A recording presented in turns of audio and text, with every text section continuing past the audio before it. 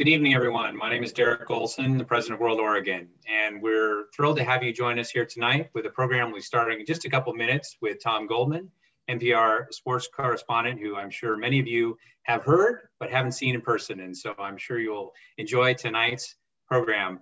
A few just brief announcements before we launch into discussion. First of all, a huge thanks to all of you. You received a special invitation for tonight's program for your support over this very challenging year of 2020 through your membership, either joining or renewing your membership, donating, serving on the board, just really helping us to do what we do to connect Oregonians with the world, even amidst this very challenging situation for all of us. So a huge thank you. From the whole team for your generous support of our work. We hope you enjoyed tonight's program. Before we dive into that, I'm going to highlight a couple of the other programs that are coming up very soon. First of all, this Friday is our second of 8 talks in the Great Decision series that my colleague Tim DeRoche is curating, and we're excited about that. If you haven't had a chance, you can buy a series ticket on our website. That'll be Friday at noon on Zoom. If you know teachers in your immediate vicinity, we are holding a series of training for teachers on culturally relevant teaching. We had a session earlier today on that, and we have one coming up in February, so it's for teachers. And then our big news is that Thursday we will be launching the sales of the International Speaker Series. We're thrilled about the lineup that we have. Stay tuned Thursday for the lineup and your opportunity to buy tickets. As always, there will be a discount for members. So if your membership is lapsing, renew your membership and you'll get that special discount code. And now without further ado, we're thrilled to have Tom Goldman, the NPR sports correspondent, who many of you may not realize lives here in Portland.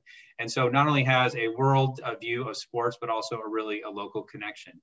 And we thought that it would be fun to talk about a topic that is hopefully a little lighter than some of the most heavy that we've been doing about COVID, and that's the Olympics. But I should note, and Tom will get into this, there's a lot of tough questions going on about whether it should happen and what it should be like because of the persistence of the pandemic. So Tom is going to say a few opening words, and then we're going to have a discussion. We'd encourage you to early on to post your questions in the Q&A, where Tim, our program director, Tim DeRoche, will monitor those, and Tim and I will be raising questions to Tom because we'd really like to involve you as much as possible in this discussion. A big thanks to all of you who are OPB supporters for being in the audience today as well. We love our partnership with OPB. Without further ado, I'm going to pass the floor to Tom, and after he says a few words, we're going to dive into conversation. Derrick, thanks, and hi everyone. Thanks for joining tonight for, as Derrick said, what we hoped would be a little lighter conversation. Normally, I would be looking forward to going to, I believe it's now my 13th Olympic Games in Tokyo in 2021, the rescheduled Olympic Games. And athletes are gearing up for it as well. It's always an exciting and really amazing event. And all the things that Olympic organizers tell you about the world coming together and it feeling like a big world festival. There are moments when that really is true. There's, a lot about it, the business side, the money side that, isn't as enjoyable as just the sports. But when you get right down to the athletes, it's really fantastic. You see and meet a lot of athletes from places from all over the globe. And for them, it really is as big a deal as it's made up to be.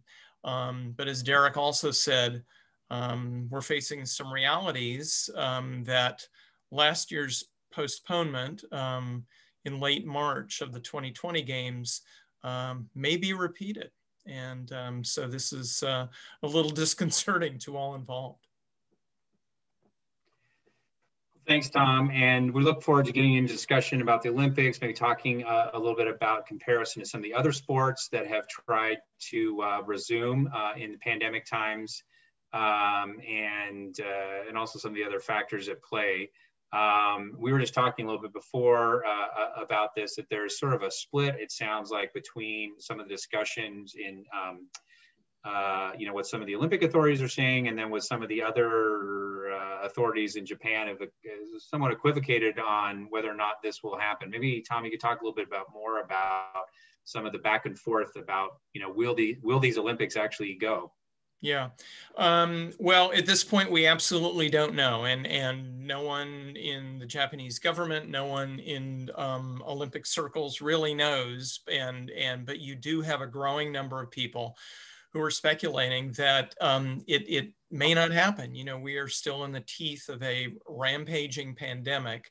Vaccinations are beginning, but we don't know how quickly this will happen across the world. And certainly, I think the consensus is that vaccinations won't be administered on a worldwide basis, certainly by the time July rolls around, when the games are scheduled to begin. You are hearing from Japanese officials at this point and International Olympic Committee officials that the show is going on. And yes, there's been a surge and declaration of an emergency in Japan, in Tokyo and surrounding prefectures because of the surge in COVID cases. But they say, we're still months off and this will go forward. And as I said to you, Derrick, I believe, that organizers will say that and be optimistic. That's what they're paid to be, up until the moment they cancel. But that moment isn't coming now. It may not come next month. It may come in March when a decision has to be made. Also, at the same time, you have two recent polls of the Japanese public, and around 80% say they don't want these games to go forward. They want them either postponed or canceled. Olympic officials do say there can't be another postponement. If they don't, if it's just untenable and they can't do this, they're going to have to cancel. And it would be an Olympics that would be canceled. The only other cancellations, 3 other cancellations, only happened because of world wars. So that would be a dramatic thing. For a lot of athletes, it would be disappointing. These athletes don't have a shelf life like you see a lot of athletes in professional sports. Some can go for 10, 15 years. For some athletes, they have one Olympiad, one 4-year period where they gear up and that's it. And so it would be a huge disappointment for a lot of them. So. Yeah. Is that because the Winter Olympics are scheduled to take place in China in 2022, or is it just with all the TV contracts and everything, it's just too hard to reschedule yet again? Yeah, I think it is. It's just kind of, when you kick this can down the road even more, you're just getting into, as you mentioned, you've got the Winter Games in February of 2022. I mean, if the Summer Games go off, that's going to be an incredible turnaround just 6 months later. And then you've got Men's World Cup soccer at the end of 2022. Yes, you've got lots of contracts. Tokyo has already paid billions of dollars for the delay. The most recent figure I saw was the costs have risen to about $25 to $28 billion. Wow. And a good chunk of that is because you're having to push things off for another year. That's expensive to do, to keep venues, running and ready to go. So it's a huge cost, and the schedule, the way the Olympics go now, every 2 years, it's just it's pretty untenable right now. Yeah. So thinking optimistically, if they do happen, what are some of the lessons maybe that the Olympic officials might have learned from some of the other sports out there, whether we're talking in the US or with, we've had different variations of the bubble. We've had the Premier League in England, lots of different approaches to it. I mean, do you know, are they modeling it after, or is it just its own kind of unique event because of just the sheer numbers? I think the latter, Derek, because you know, you do have experiences, certainly the NBA bubble, even outside of a bubble, you had Major League Baseball and the National Football League, which seems to be, it will get to the end and we'll have a Super Bowl in a couple of weeks. Baseball got through basically, but the sheer numbers, I mean, you know, you are dealing with 15,000 athletes and from all, I think it's 205 countries. Many of them having different levels of COVID difficulties. Right. You have officials, you have journalists, and it's just absolutely overwhelming to think of what you can do to prevent this from being the mother of all super spreader events. Right. And if they go ahead, I hate to be a downer here, we're supposed to be positive, but if they go ahead, it's going to be a very different Olympics. You know, Sure. it's unsure at this point if they can even have fans, and that's Right. a huge part of this whole global event, is bringing people in and yes, making money from them, but also connecting them. And it is this beautiful 17 days where you do make connections. For athletes, it's meeting other athletes from around the world. And, you know, what I'm hearing is that their movements will be very restricted. They're not going to be able to tour around Tokyo, even within the athletes' village, which is famous for athletes connecting. And I mean that literally. In many ways, you know, that's out, you know. And so, and even for journalists, if we are able to go, we're looking at severe restrictions, and that kind of makes it unfortunate for us. I mean, the beauty is to be able to go around, get to know the city, the country where it's being held, the culture, etc. But if we're told to go to an Olympic venue, then go back to your hotel, that's going to greatly change the experience. Right. I mean, we were talking before the program. It seems, I mean, one of the unique things about the Olympics is it's international competition, but through peaceful means. Yeah. And with a venue and the interaction between the different athletes is so much more part of the whole ambiance than, say, you know, World Series or the NBA playoffs or something like that. Yeah, absolutely. We all watch on TV and watch the athletic competition, but being in Olympics is so much more than that. Exactly. If you go to an NBA finals or a World Series, you know, interacting with other fans isn't part of the experience. At the Olympics, it truly is. It truly is. And that's why, you know, putting on, you know, being half full here, or all the way full, if they can pull this off, and they would be touting it as the, you know, this great coming together at a time when the world needs a coming together more than anything. And this would be the, you know, the coming out party. And that's the way they're trying to spin this right now. Yeah. If it could happen, it would be fairly remarkable, you know, yeah. But it doesn't look like their hopes that it would symbolize the end of the pandemic. I don't think that's going to hold at this point. Yeah, sadly, because of the pace of vaccine distribution, that may not hold up. We're starting to get some good questions coming in from the audience, and keep them coming in the Q&A function. One of the questions is, you know, do you know of any local athletes, and maybe either local or maybe they train with, like, you know, Nike or Adidas, who have significant programs here, that we should keep an eye on if some of the games are held? You know, I have to admit, Derrick, at this point, I haven't done my due diligence because I've been so busy with pandemic and every other sport that's going on, and it's a daily job, really. You know, is the NBA going to fold up today? Whatever. So no, I don't. I do believe Mariel Zagunis, the great fencer who's won multiple golds, I think she is coming back. If you're on this Zoom call, Mariel, I apologize if I'm wrong. But I'm trying to think. Ashton Eaton, the great decathlete. I think Ashton may have retired after his great success. I believe you're right. Yeah. Yeah. Yeah. So that brings up a related question then. Are they holding like national trials again? Or are they going with the results from last year? Well, no, that's still on. And those are, I was just talking to my editor the other day about that. We've got the main ones, swimming, track and field, which is scheduled for a remarkable Hayward Field. If you haven't been to Eugene to see Hayward Field, it's literally jaw-dropping to see what they've done. So the track and field trials, the swimming trials, gymnastics trials, those are kind of the marquee events.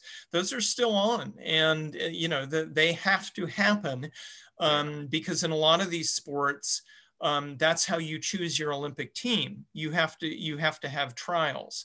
I spoke to one athlete today, as a matter of fact, a weightlifter who doesn't. She participates in a sport where you don't have a trials that determine who's going to go. You have different qualification events throughout the year or the year before leading up to an Olympics. So yeah, that's still the plan, and athletes are pushing ahead. They're very aware of the concerns. And matter of fact, the athlete I just mentioned, a weightlifter, 22 years old, she said that she knows what people are saying. She's trying not to dive too deeply into the internet to hear how bleak it is, and she's just going ahead with preparing, because that's all they can do at this point. And the U.S. Olympic and Paralympic Committee has not said stand down, so everything full speed ahead until we find out really what's going to happen. Sure. I got a question about Japan and the role in the Olympics, and you sort of addressed this before, but I mean, in contrast to some of the more recent hosts, like with Brazil, and others who really want to use this sort of as a make a major statement on the world stage. I mean, what was Japan hoping to do? I mean, I know you refer to the Olympics coming up 2 years later in China. I mean, there's some of that sort of East Asia competition, but was there some other kind of message really that the Japanese were wanting to put out there as part of the hosting of the event? That's a really good question, Derrick. And I think it's really an interesting distinction when it comes to hosting, as you mentioned. I remember in Beijing in 2008, getting into conversations with just citizens riding mass transit. And I remember this one young woman who said, "How are we doing?" And she was so passionate about it. China is one of those countries. Russia was the same way in 2014. They want to put this great face forward. I think Japan is a stable country that doesn't necessarily need to put that great face out there. I think of the 2012 London Olympics. London didn't need to tell anyone how great London is, and I think Tokyo feels the same way. Although, that said, I will say that Tokyo, it was very important for Tokyo to show how Japan has recovered from the Fukushima nuclear event in 2011. So there was that part of it. But as far as, is our society functioning? Are we doing a good job? I don't think Japan needs to tell the world that. I think it wants to put on a good show, because you are going to be the center of the world for 17 days. And, a lot of it is a chamber of commerce kind of thing. They'll show a lot of beautiful scenes of Japan. Hopefully that'll increase tourism. And there is that element that you and I spoke about, that Japan, especially now with talk about a cancellation, Japan doesn't want to lose face. This is another element to it. They don't want to lose face. China being the first post-pandemic Olympics. Mm-hmm, mm-hmm. You referred a little bit to the cost earlier, and obviously Japan is a wealthy industrialized nation, but still, if they were able to hold it, and then they have, I presumably, be able to cash the TV revenue checks, but not have some of the other associated, say, ticket sales and other marketing or swag and things, is that enough? Just the TV rights alone for Japan to come out or the Japanese, I should say, the organizing committee to come out okay, or are they going to really be in the hole because because it'd be such a modified Olympics? I don't know, you know, the percentage of what they would lose by not having fans come in. There's a lot of money to be lost. There's already a lot of money that's been spent, and I don't know how Japan figures on recouping that. For the International Olympic Committee, TV rights and sponsorship are critical. And so that's, I think, one of the reasons that the IOC is pushing so hard for this. Canceling an Olympics at this point, you do take a big hit financially. Yeah. So it's hard to have any discussion nowadays without, recognizing that we're in, a unique moment in American time and history. Obviously, there's a change of administration tomorrow. We had the recent mob insurrection where a former U.S. athlete, swimmer, I believe, was part of that insurrection.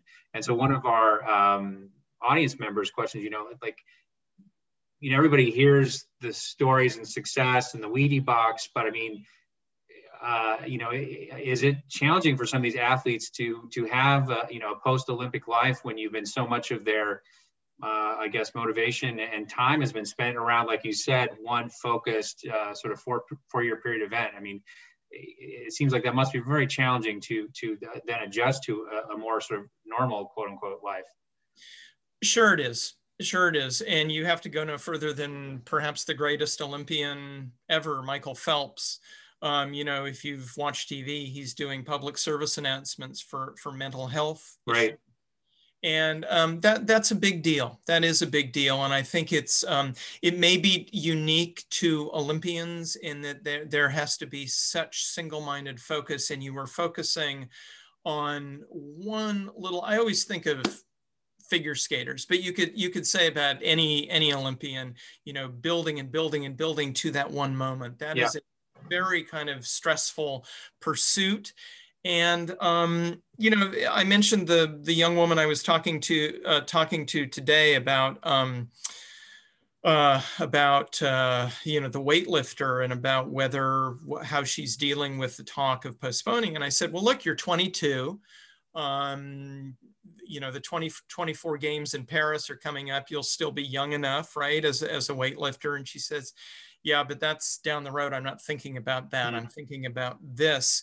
But what she's also thinking about, she said, is that if these games don't happen, I have to be okay with that. And I have to be okay and not think that all of my self-worth is tied up into that. Yeah. So it's a constant juggling action that I think a lot of athletes go through, once the cheers die, that kind of thing. But especially for Olympians, who a lot of them toil in obscurity until that moment, right, when the lights go on at the games. So. Yeah, I mean, I guess because it's one thing for a professional soccer player to join the Olympics for one, or an NBA player to join it, but they can always go back to their pro league. But even for the glamorous sports of like swimming or track and field, I mean, they're the rest of the year for a lot of casual fans, they're kind of off the radar screen, aren't they? Completely off the radar. And that's why I love Olympic athletes. People have asked me, I've been doing this job for over 20 years. They say, who are your favorite athletes? I say Olympic athletes. One of the reasons is they all know who NPR is. That helps a lot. And because they're educated people and they have to live real lives. These are not athletes who are coddled from day one, like you see in some of our other sports. These are people who have to work a job while they're following their athletic pursuits. So they have to be grounded in reality. We've had some very famous Olympians like a Michael Phelps, or take your pick, a Carl Lewis, on and on and on. But and this is probably unfair of me, I don't consider them classic Olympians. They're more like almost professional athletes, because they are so well known and they get all the attention. I think of Olympians as the ones you never hear of. And maybe, once the games come around and they compete, you don't hear about them. They don't win a gold medal, but, there are hundreds and hundreds and thousands of them. And, but they make it and they do well. And they're always kind of doing it, without being recognized. And sure. I find that very dramatic. Well, along that lines, understand there's a couple sports that are new to the Olympics that are being introduced if they take place this summer that are, again, sort of newer to sort of a casual fan. Can you maybe mention some of those? You bet. And they should be really interesting. Skateboarding, surfing, climbing, professional climbing, and pretty astounding. If anyone kind of caught the wave of the climbing craze with Alex Honnold, last year, I don't know if you saw that amazing documentary about him ascending El Capitan. Oh, yeah. Yeah. But, and that's actually not the kind of climbing we're going to have. It's not going to be, going up El Capitan. You're going to have like really fast climbing up like a climbing wall, the way I understand it. You see it climbing gyms, but it introduces a whole nother culture. All of these new sports introduce all these different cultures. There's a culture around each sport, which I find fascinating going to the games. I'll pick a badminton match to go to because I know nothing about it. A lot of Americans don't know, but there are people there who know who all the best players are, which countries compete against each other, which countries really want to beat each other. There's a culture to it. And the same thing with skateboarding, surfing, and climbing. One of the funny things that I did mention to you, I went to a USOPC assembly before the pandemic where you got to meet a lot of people and hubbub and talk and meet representatives from the sports. And I talked to a surfing federation person, and she was just telling me about the competition, which I found fascinating because if you were a surfer or know surfers, you know that you got to wait for a wave. You got to wait for good waves, right? So, NBC programming the Olympics, we're going to have the 100 meters here. We're going to have the gymnastics, rhythmic gymnastics here. We're going to have X here, and we're going to have surfing here. But okay, so what if the waves aren't ready to cooperate? So there's a bit of there's a bit of holding the breath when it comes to surfing, which I think would be, kind of interesting to watch. Yeah. And from what I understand, I don't believe they're going to be using wave making machines, although if push comes to shove and, they hit an absolutely placid time during the year, whenever the games are held, they may have to resort to something like that. Right. Well, the other thing I think a lot of people enjoy about the Olympics is those other sort of connection stories, like remember in the Beijing Olympics that there was Oregon ryegrass that was seeds that were exported and planted in a lot of the competition fields. And of course, Oregon has a long relationship with Japan. Preceding the pandemic, we had a nonstop flight on Delta Airlines, to Tokyo and a Japanese consulate here. And so I think that's the other aspect, like that we were talking about before, that is a little bit unique as opposed to, say, the World Series or even the World Cup, because of those connections. So, are there any kind of those human interest or connection stories related to the Tokyo Olympics, or have those been sort of obscured by all this the uncertainty? They are there. I haven't found them yet because we're still in a time of obscurity. They're always there, and they will be. I haven't found them yet. Yeah. Well, I know. I mean, I think that's what a lot of us are hoping for, that we'll be able to get out of this, speculation is still, to have things be returned to normal. But of course, they wouldn't be doing their job if they weren't making sure they could do this safely. Yeah, absolutely. One would hope. Yeah. I know Japan has had a lot of disaster related experiences and planning related to tsunami and, of course, the nuclear meltdown, Fukushima and others. I mean, has that been much of an issue, or has it mainly just been the overriding pandemic aspect that's been out there? Oh, I think it's the pandemic. I think it's just like everywhere in the world right now. And actually, Japan has done better than a lot of countries, both with cases and with deaths. Although they are seeing a surge, right now, as so many other countries are. But I think that's pretty much the main focus right now, and trying to figure out. You talked about lessons from a bubble or how other leagues have done it. trying to figure out if this is at all possible, if you can keep people safe, and if, how to deal with infection when it inevitably happens, how to deal with people pouring into this place, some having been vaccinated, many not being vaccinated. So we haven't seen the full list at this point of health and safety protocols, but that it will be an enormous one. And then again, it comes down, like with all these sports, what it's come down to is athletes, officials adhering to protocols. And right. we get into human behavior, Sure. Not many Olympic athletes go to an Olympics to sit in their hotel room and go out and get takeout food, with a mask, et cetera, and to go back to their hotel room. They go to, all the Olympic athletes I've talked to, when their events are over, whether they won, lost, placed, whatever, they're just looking forward to sticking around and having fun. And right now that, if we have a games, I don't think that's going to be possible. Yeah. I know I heard that through the press about some of the NBA players who were in the bubble in Orlando, which first successfully hosted the MLS's back tournament and then the NBA bubble. But I know for some of the soccer and basketball players that they, it was exhausting mentally to be, isolated from family and not being able to interact. And, for some of them, I think some of them even opted out because of that. Yeah, which is why the NBA, that was a big question.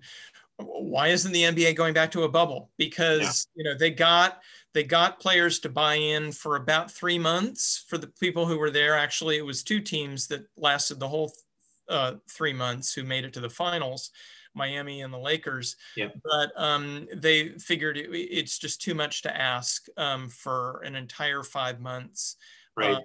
To be in isolation. And right. because these athletes were talking about mental health issues as well.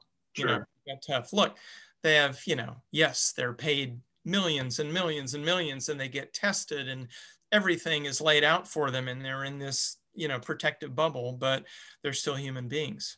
Right. So one of our longtime members has 2 really good questions. One's a little tougher and one's more fun. You referred to some of the poll numbers out there, and he mentions that if over 80% of the Japanese public is opposed to this, then even if the IOC and other government officials say, well, we can pull that off, is it really feasible to do when you have, that strong a public sentiment against holding such a large event? Really good question. And I don't know. I haven't heard of numbers that huge, 80%. I would think that organizers would tap into the 20% who do want it. Yeah. And find their volunteers, because that's always a big part of every Olympic Games, are the local volunteers. Sure. Who have a lot of spirit and they love what they're doing. There is always an amount of grumbling that goes into every Olympics by the local public, because while Sure. we see it as a wonderful coming together of the world, locals look at it as, oh my God, what's going to happen to traffic? And I don't want all these obnoxious foreigners coming to my country. And so, but whether that's gotten to 80%, I haven't ever heard of it being that high. And a lot of that is fed by the pandemic.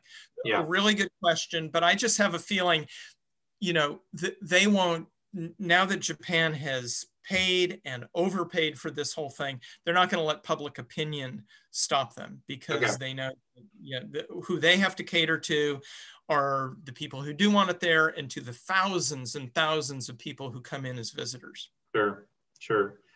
So the same person has, on a more fun note, you talked a little bit about the joy of going to a badminton game and hearing from the fans there and learning about the sport. What are some of your other memories of covering the Olympics, especially from the point of view of someone who, you have a limited amount of time on NPR to talk about these. It's not like Sports Center where you can really dive into all the different. What do you take away and then choose to highlight when you're reporting out on NPR? Well, the first thing we do is realize that we are 4 or 5 people.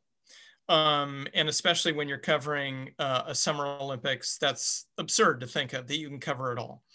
You know, NBC is, it's a state, a city all by itself, you know, and the other rights holders the same way. They bring legions of people, so they can cover everything.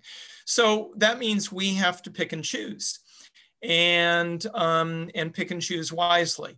We have to keep an eye on the major events, you know, the swimming, the track and field, the gymnastics, which I mentioned.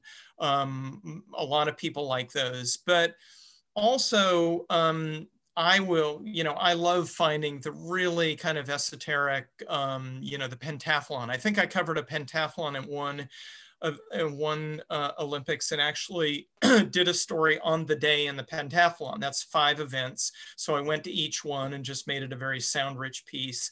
And it was really cool. So on the one hand, you can't cover everything, but on the other hand, it's liberating, because Sure. Okay, we can't cover everything. Let's pick what we want. Right. And boy, that's, you know, I'm trying to go, you know, find in my mind the 12 Olympics and the moments that have stood out. I know during I can remember everything. I'm not coming up with them right now because it's just a big jumble. Sure.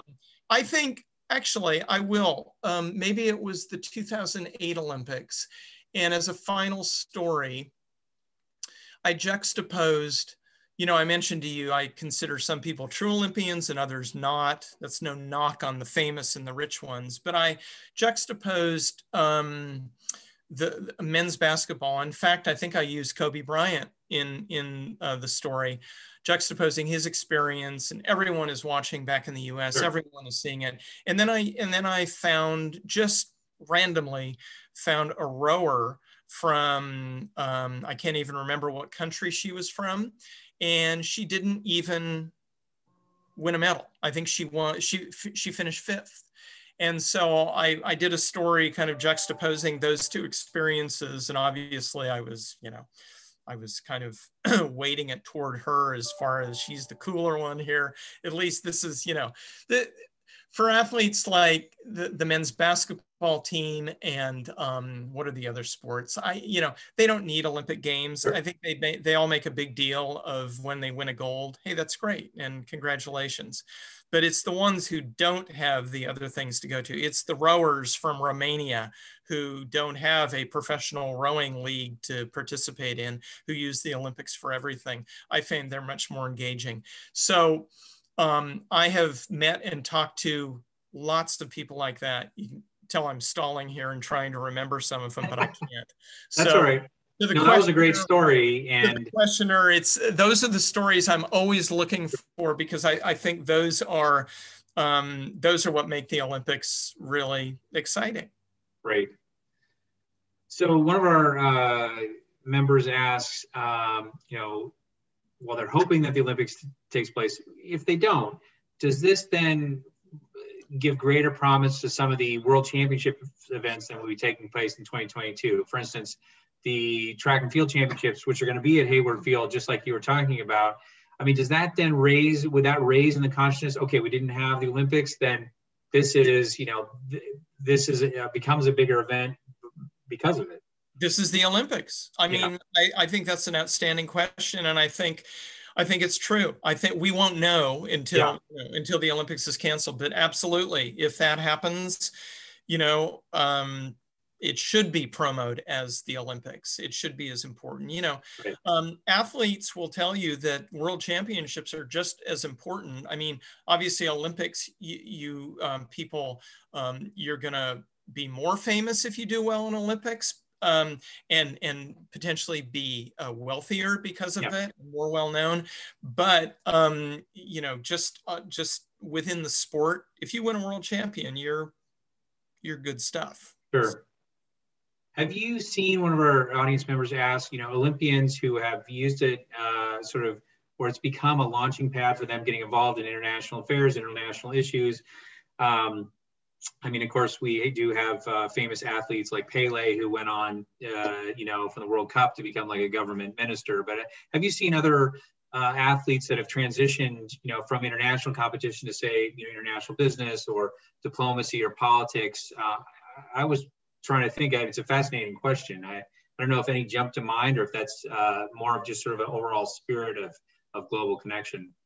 I think of two people. Anita de France, the great rower, is now a member of the International Olympic Committee. She was a rower. She was very politically aware. She was very involved in speaking out against the 1980 boycott. I did a story about that last year, kind of comparing the boycott to the postponement of the Tokyo Games. So Anita de France is one I can think of. Another one I can think of, and forgive me because I don't know exactly where he is now, but Joey Cheek was a speed skater at the 2006 Olympics in Turin, Italy.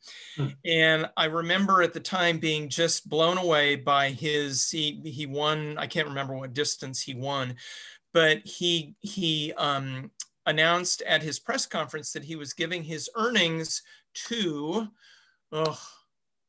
2006, that's 14 years ago, I can't remember, to some political cause, some country that was in the news at that time having some struggles internally, and he was going to donate his winnings to that. And I do believe that Joey Cheek has gone on, I'll have to fact check this obviously, or the person who asked the question can, but he went on to, I'm not sure if it was holding office, but he went on to something in life, where he was working for the greater good, something that politicians should be doing. So, and I'm sure there are others. I'm just not coming to mind right now. Right. But one of the other aspects that always intrigues me is when you have players or athletes who are a national of one country, but then they have, they're descendant or have a dual nationality, and they, end up competing for another country. Does that get controversial, or does it sort of depend on sort of, the level of prowess that athlete has? Yeah, it has been controversial in the past. I mean, if the athlete just is there just, completely on a lark. But yeah, you find people who have done that. A guy I've been dealing with for the last couple of years, who's a former minor league baseball player, who's very involved in helping minor league baseball players make more money because they barely make any money at all. But he's Jewish, and he played for the Israeli national team, and he said that was just a complete gas doing that. It was actually, I'm sorry, he made the team, but then he was supposed to go to Tokyo, so that's still up in the air whether he'll go. But you do see people like that, and checking their lineage, what country can I make it in? And I think the Olympics, I think they do have a certain standard, so you can't just be, a complete amateur. You've got to hit some sorts of standards. But that's always an engaging story when you find people like that. One article that I saw that was very intriguing, I think, was analyzing countries that invested significant money into basically community sports so that it was accessible to all, having a really incredible payoff then down the road. And not necessarily just the Olympics, but things like World Cup and others. And they were highlighting, for instance, Iceland, which has soccer fields available all over, even though it's a tiny volcanic nation. And it's, I don't know if you've seen other stories about that. I mean, Norway jumps to mind as a country that clearly has invested, in that and has an incredibly high rate of Olympic success. Yeah. I haven't, but I can imagine maybe China, which right now is investing in a lot of ski programs. So, they actually want to see these skiers emerge in a year, but you may see a whole batch of great Chinese skiers or speed skaters or luge athletes appearing in the next generation. Well, you and I talked about this a little bit before the program. We grew up back when a lot of the Olympics were in the Cold War days, and it was the U.S. and Russia. And then there was always the question of would there be a defection, by an athlete, depending on where the games were held. I mean, has some of those things now post-Cold War gone by the wayside, or do you still feel kind of some of those tensions between, rivals outside the sporting world? Do you feel that when you're at an Olympics? Yeah, but I would say maybe not tension, but you feel a healthy competition that, you know, when, you know, whatever the national rivals are, you'll see the fans cheer a little bit stronger, and depending on how much they've been drinking, getting a little exorcised about what's happening on the field of play. You do see it. And I remember the fall of the Soviet Union when the wall came down. That was the late 80s, right? Or I'm just trying to remember what Olympics it was where we, you know, the first in the so-called post-Cold War era. But, you know, so that ended kind of the hostilities. Yeah. But, you know, the competitiveness and the fact that countries really want to beat another country in particular, that never ends. And I think that's one of the fun parts of the Olympics. I mean, that's, sure. You know, the IOC always says we're a big family. The world's coming together. We don't believe in, you know, country versus country, but that's the whole fun of it, is to really, really get into it. It's, I think I was saying to you and Tim, it's like war without the bloodshed. So, you know, and I think a lot of people who go to the games, you know, that's the energy that they bring. Sure. Well, and following along that, one of our members posted in the chat that the gentleman you mentioned, Joey Cheek, co-founded Team Darfur, working on the crisis in Sudan. So, I mean, really good point about that. One of our other members asked about the whole controversy with Russian doping and the sort of swinging back and forth on the level of severity of penalties and who's excluded or not. I mean, what's the latest state of play on that? The latest state of play is that Russia appears to have gotten away with it again. The Court of Arbitration for Sport, the highest court sport in the world, recently ruled that that Russia will be banned for 2 years, and I say banned in big quotation marks, rather than 4. The World Anti-Doping Agency was promoting 4. So the Court of Arbitration for Sport, we call it CAS for short. It was an interesting ruling they made. They made a ruling that said that there was definitely cheating by the Russians. You know, going back to when the Olympics were in Russia in 2014 and even before, there was cheating upon cheating and cover up upon cover up. But that said, and they released like 186 page document, I believe, this week or last week, kind of detailing what happened. That said, they reduced the proposed penalty to 2 years, and not much of a penalty. We're going to see the same farce of Russian athletes being able to compete, supposedly neutral. Their anthem won't be able to play, but they're even going to be able to have Russia on their jerseys, I believe.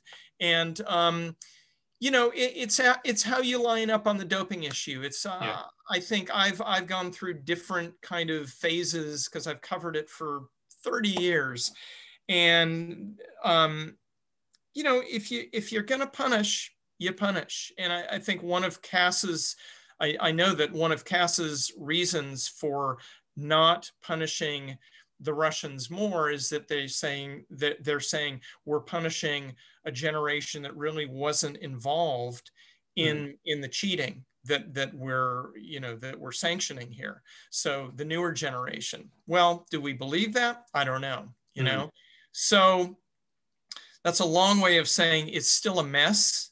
That as long as the Russians do get to go to the Olympics in one form or another, that there will be a sense that we got away with it. And I can tell you the whole kind of, we're not going to play the Russian anthem, we're not going to fly the Russian flag. I was there in Pyeongchang in Korea for the gold medal game when the Russians won. And this amazing scene when they were trying to play the Olympic hymn, you know, because they're supposed to play the Olympic anthem instead of the Russian anthem. And all of the Russian hockey players and the fans were bellowing out the Russian national anthem and drowning out the Olympic theme. So it's like, you know, It's a mess. I don't think I don't think the world has ever gotten doping under control. I think we've moved on in large part because I think, you know, people think it's an unwinnable war in a sense. And, but, you know, and I think that's going to allow people to continue to cheat on the level that Russia's doing it. I don't know. That's, you know, that's still fairly rare when you have a whole systemic national program to do it. But it goes on, and they'll be there in if there's no Tokyo Olympics, they'll be there in Beijing. Well, a related question from a different member is Alberto Salazar's appeal comes up, I think, in March, related to doping. Is that something you're tracking as well, or is this one of the ones that sort of has faded a little bit? I haven't heard much about it lately. I covered it at the time, but I haven't covered it recently, so I'd be hesitant to kind of speak on that. Okay. Yeah, sure.